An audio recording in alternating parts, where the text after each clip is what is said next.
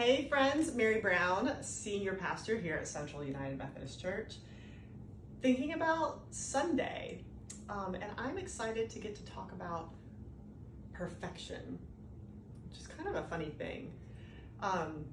As an example, I really like to draw, and so like when I was a kid, growing up in Florida, I learned how to draw Mickey Mouse pretty well. Big fan of like Mickey here, and his mouth, and then his head, his ears. You know, I mean, like, it's pretty close. Ugh, but it's not perfect. And so, like, when we have perfection as a goal, sometimes our result is, it's not, you know, it's just never good enough and give up. But there is a way in which perfection as a goal, if we hold it in grace, can motivate us to just, you know, just keep trying. See if we can do better.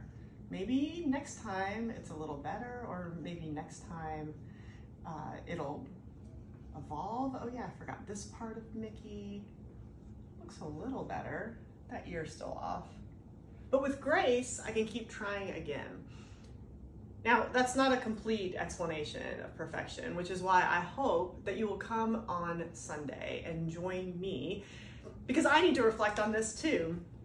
We'll be here at 8:45, 10:55, also online. Our youth at the 10:55 service will be freshly back from their retreat, and so you can feel their energy if you come, but show up with us. This is a tricky concept. We need you to be a part of it. Thanks.